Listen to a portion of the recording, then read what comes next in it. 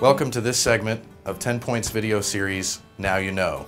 My name is Brian Zabitsky. I'm the Service and Repair Manager for TenPoint Crossbow Technologies, Horton Crossbow Innovations, and Wicked Ridge Crossbows.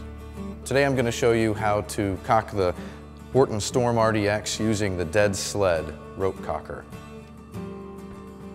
So the first thing you're going to do is put your foot firmly in the foot stirrup.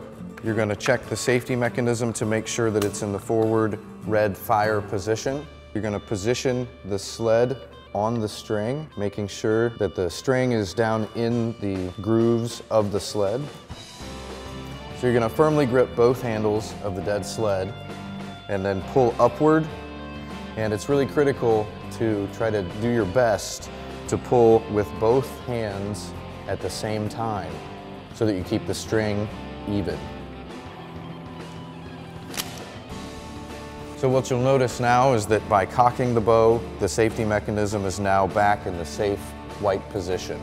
So now that the bow is cocked, we'll slide the sled forward slightly and then it will come right out, and now we're ready to shoot.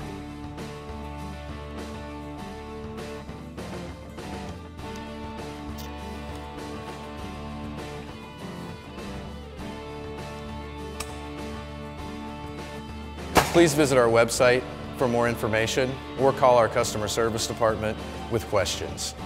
Thanks for watching today. Now you know.